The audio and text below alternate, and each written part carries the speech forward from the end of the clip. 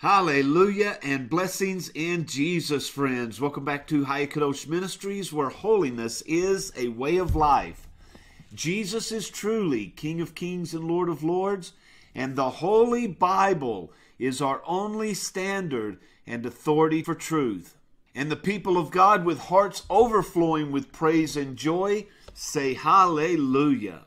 Well, friends, today is January the 5th in the year of our Lord, 2018, and this is One a Day for the Soul. Now, we're continuing our journey through the story of the Bible, and today we are going to discuss the most pivotal story that is contained within the entire Old Testament. And as you will discover, if you don't already know, this is a foreshadowing of things to come. How God is going to use the story in the life of a man to foretell of the events that will bring redemption to all of mankind, all of those who will surrender to his way and to his will. And so if you have your Bible, turn to Genesis chapter 22, and let's read the Word of God together, picking up at verse 1. Now we are told it came to pass after these things that God did tempt Abraham. Now that word tempt in the King James Version, specifically in the Hebrew, means to test.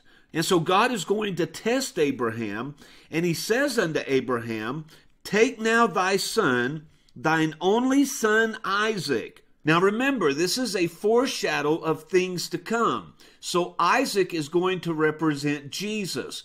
Abraham is going to represent God the Father. And so he says, "Take thy son, thy only son Isaac, whom thou lovest, and get thee into the land of Moriah, and offer him there for a burnt offering upon one of the mountains which I tell thee of." Now theologians tell us that this mountain is the same exact mountain that Jesus was eventually crucified upon. Isn't it amazing, in the foreknowledge of God, some 2,000 years before Jesus was crucified, here is Abraham offering his only son on that very mountain.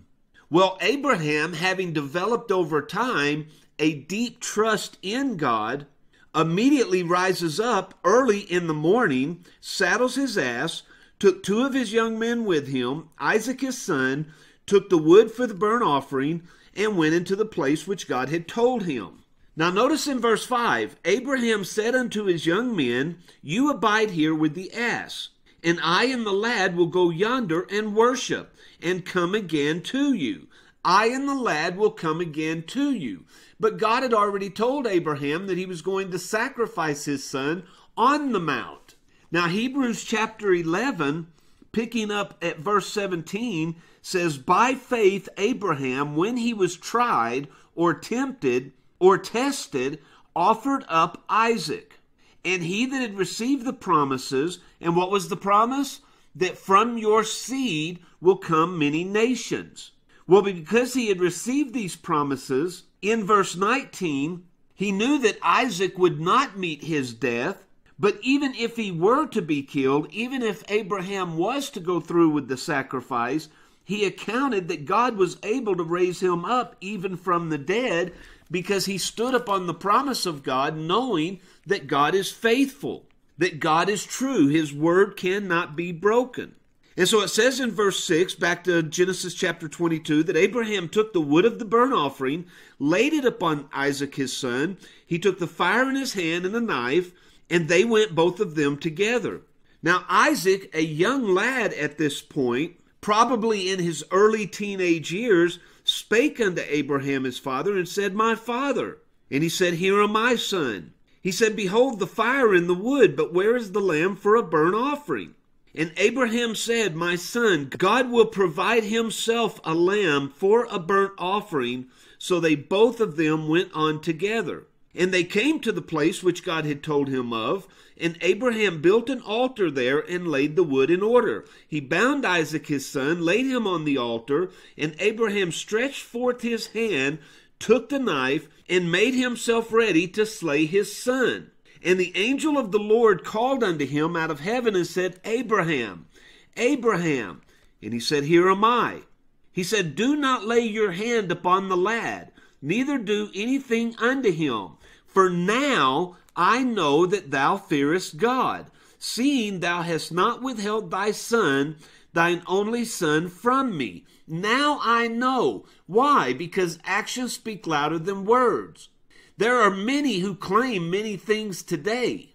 There are many who make a profession with their mouths, but their hearts are far from God. Why? Because actions speak louder than words.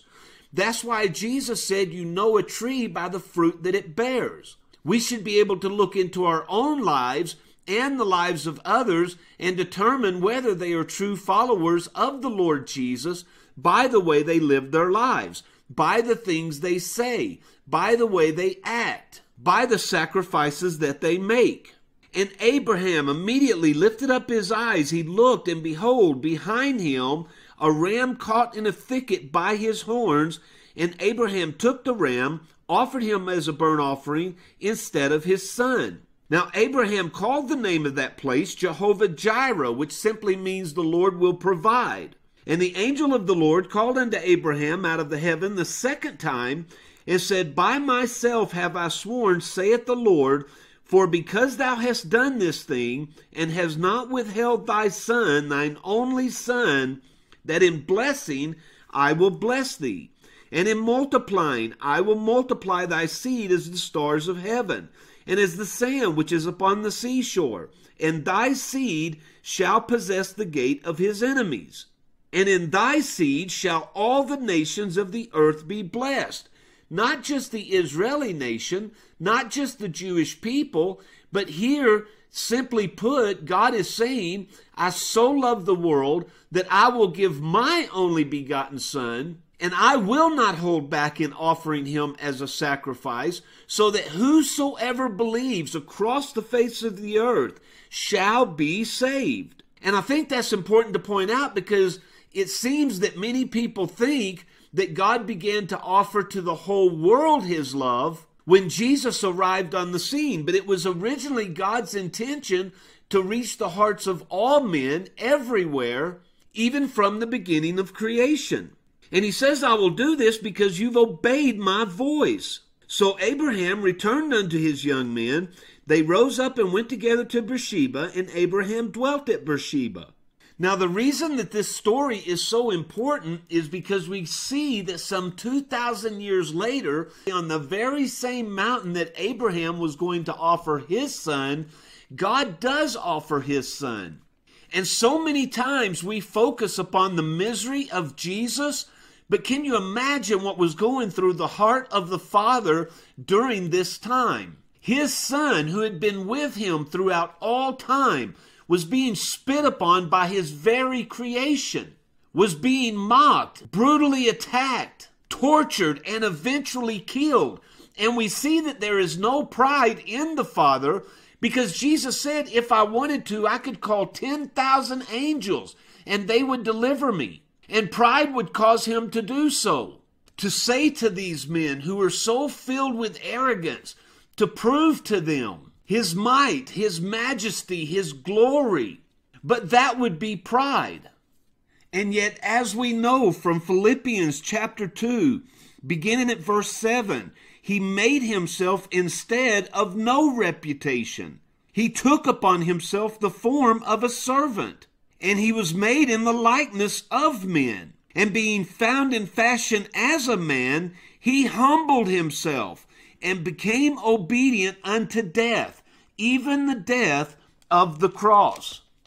And it was for this reason that God so highly exalted him.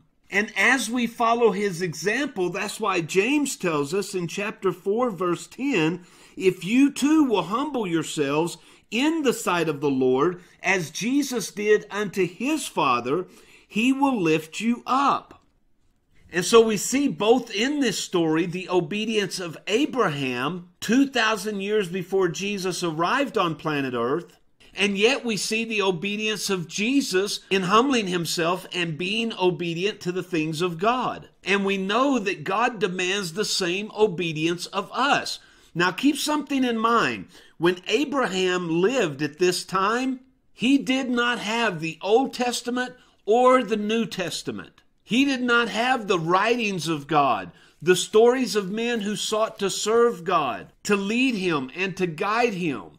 And we might say today, if God spoke to me as he did Abraham, I would show the same amount of obedience. And yet if we take our lives and we align them with the Word of God, which we have, the Old and the New Testament, the written Word of God that has been preserved for us throughout time, we see how short we fall because our lives do not meet the standard of the teachings of God.